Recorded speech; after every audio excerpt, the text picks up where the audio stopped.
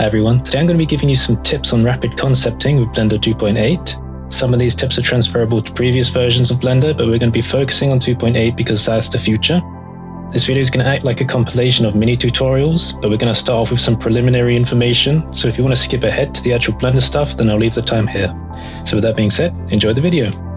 Now, just for a quick note before we begin, there's a little bit of a running joke amongst some friends about my personal style. I tend to gravitate towards this specific part of the visible spectrum, but most of the reason for that is because when I look at it, it gives me some emotional stimulation in a way that other colors don't. I don't really know how best to describe it, but I haven't even been subtle about it, because if we just take a little look at some things from my portfolio, if you look very carefully, you can see that there's a bit of a theme going on. The stupid thing is I wasn't even completely aware I was doing it until people started pointing it out.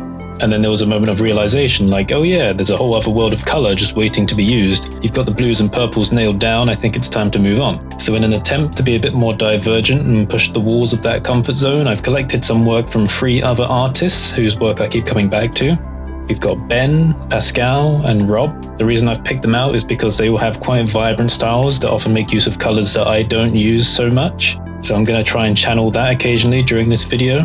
Okay, so what do I mean by concepting? What I mean is piecing ideas together that are not necessarily complete. Concepting often involves a lot of rethinking and testing of variations, so what I've done is split the ideas of this video into 2 categories, speed and divergence.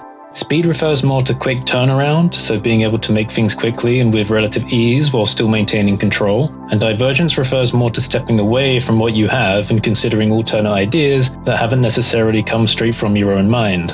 So to start off, we have kit bashing. Making use of kit bash models will let you create detailed ideas really quickly. The only downside is that you restrict yourself to the style of the original kit bash pieces. If you're working within a style and have kit bash models prepared for that specific style, then you give yourself a lot of power to be able to rapidly create variations in designs while still staying true to the original idea. The collection system in Blender 2.8 makes it easy to manage variations of kit bash results. In 2.7, we were kind of restricted by the number of layers, but with 2.8, we can organize our concepts in a folder-like structure.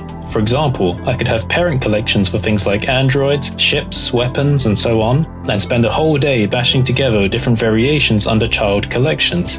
It's really useful. The equivalent of kit bashing in the 2D space is called photo bashing. There are some art purists out there who would consider this cheating, but when it comes to concepting when your final idea is unknown, it's extremely powerful, and the most productive artists are the ones that know when and where is a good place to recycle and refactor old work to produce something new. And that's really the core of creativity. Take something old and make it new, because let's face it, a builder doesn't go out into a field and mine for metal every time they need a bag of nuts and bolts. Be realistic with your time and reuse your work. Both Ben and Pascal are kit bashers. Arguably, Ben is one of the best at it that I've seen for detailing. Pascal uses it more for constructing points of focus because his works are much more subject-oriented. I actually watched his ArtStation masterclass a while back, and it was quite interesting. For Ben, the finer detail scale makes even his subject pieces, like this ship, feel almost environmental, which is actually really cool because I don't see many people pulling that off. I would definitely like to explore a world made by Ben. Anyway, moving on. Next we move to Randomizing Transforms, which is more of a divergence technique. The aim of using this is to take some input that we've provided Blender and then allow a randomization procedure to shake it up and try to give us some new ideas. With all of the objects selected that you want to move, press space and then start to type in Randomized Transform. You will see the operation appear in the list. In the parameters area, you can change values to control the maximum changes in position, rotation, and scale. Randomizing the layout of objects can help to present you with silhouettes that can act as inspiration for shaping. Generally, the larger and fewer shapes there are, the more viable the result will be, because when generating a random result, we are less concerned about finer details and more concerned about the overall shape. Following this, if you have a shape that you like, which is one coherent object, but want to shift the proportions about, then the Lattice Modifier will be useful for you. I would categorize this as a speed technique because it saves you time in changing the shape of your object. The only annoyance about the Lattice Modifier is that it requires the creation of a new lattice object, whose resolution is controlled in a separate tab of the properties. You also need to get it in the right position surrounding the object. As you move individual points on the lattice, vertices in the actual object that are close to those points in the lattice will move with them. You can use this to reshape areas of your object. So let's say you use a few kitbash pieces of a certain style, create some variations, reshape them a bit, and fill in the gaps with your own modeling finesse. You could end up with a nice collection of similarly styled yet unique designs, like a 3D version of one of Rob Turpin's sheets. In fact, I say 3D, but that doesn't have to be the case, because as we'll see later on, the grease pencil allows 2D artists to make full use of Blender as well, which is very exciting. Okay, so let's say you've got something you like and you've rendered it, but you're not sure about the color. Blender's compositor gives us some nice control over hue shifting. This is a divergence technique because it lets us experiment with different visual styles. Now here's the key thing, not only can we shift the hue with a hue saturation node, but we can also reduce or enhance specific colors afterwards using a hue correction node. Using both of these nodes is quite a powerful combination for quickly prototyping different visual styles. You can imagine that the more objects with different colors in the scene, the more interesting this change will be. Also, another note about the compositor is that with Eevee it's very easy to tell the renderer not to render the background and instead leave it transparent, so that we can give the render a different background using compositor nodes later on. To do this, we need to go to the Render Settings tab and under the Film section change the Alpha setting to Transparent. Just for demonstration, I'll use this space-themed image. You have to add a mix node and make sure that the little button next to the drop-down is enabled. The background will go on the first input and the render result will go on the second. You can see that we can also combine this hue shifting and correction technique with the background separately to get different color profiles going. Obviously, this would be more for stylized concepting, but even if it's not your usual field, it's good to know that you have this control if and when you need it. So we're going to combine some of what we've gone over so far with a use case example. I'm going to build a cityscape and experiment with different moods. I start off by kitbashing some building structures together using pieces from my personal library. These individual pieces will be merged together into individual objects, all of which are contained within a collection dedicated to our cityscape. I duplicate the buildings and spread them around the scene a bit. After this, I make sure that they are selected and use the Randomizing Transform operation. Looking through the camera will help to visualize the result, and when I feel inspired by a certain layout, I will stick with it and create a render. Using the compositor nodes, I can shift the color around and get different moods. We could imagine that we are designing a sci-fi world with different colored stars and strange atmospheres.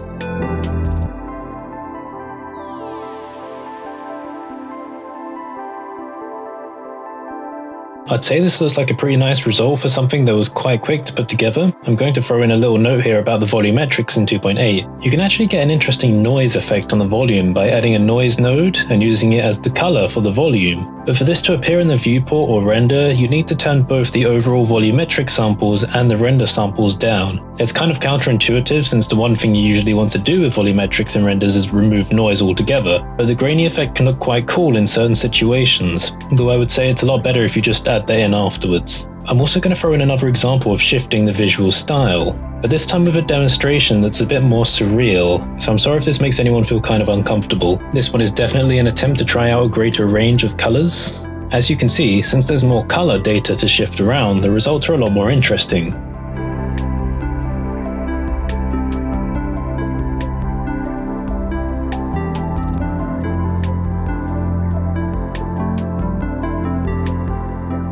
But anyway, now we're going to move on to Blender's solution to bridging the gap between 2D and 3D. The grease pencil features in 2.8 offer a powerful new set of tools to bridge the 2D and 3D workflows. This means that people with a skill set that occupy both worlds will be able to bring their ideas to reality in a much more convenient way, and people that only have experience in 2D will now be able to combine Blender features with their own workflow. Now the grease pencil is treated as separate objects, it's easy to manipulate and organize. Of course, just like before, grease pencil strokes can be turned into 3D geometry. The usefulness of the grease pencil to synergize 2D and 3D is limited only by your imagination, so what we're going to do is just run through a couple of use case scenarios, one of which is sketching in 3 dimensions. Instead of working from flat images when modeling an object, we can draw out blueprints in actual 3D space, and then we can use them to make the process of creating the full 3D object much easier later on, because we'll be able to see exactly where to put our geometry in space. Another use case would be for planning out detail. We can use grease pencil to draw detail onto the surfaces of other objects to plan out where to model those details later on. We can organize these and swap them out for other variations. Since grease pencil is now object-based, we can combine it with the previous tips such as transform randomization and any kind of deformation to get alternate results. What the new grease pencil means is that technically a 2D artist could create 3D artworks without even knowing how to model. They could use the 3D space of Blender to provide perspective for their concepts and build on top of it in image editing software later on.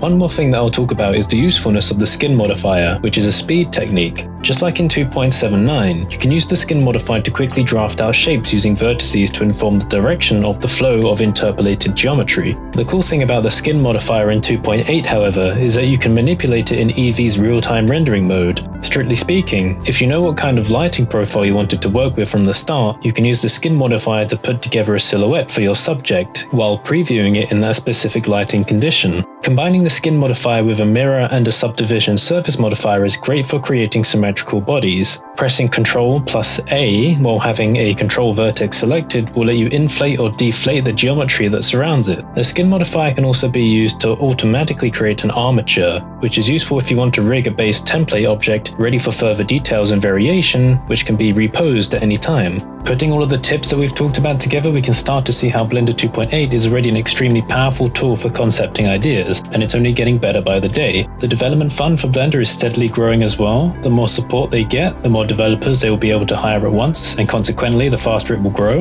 With that being said, I hope you've learned something, and if you've enjoyed this video, don't forget to like, comment, subscribe, and ring that bell. I've listed my social media accounts at the end as well if you want to stay up to date, and I'll see you in the next video.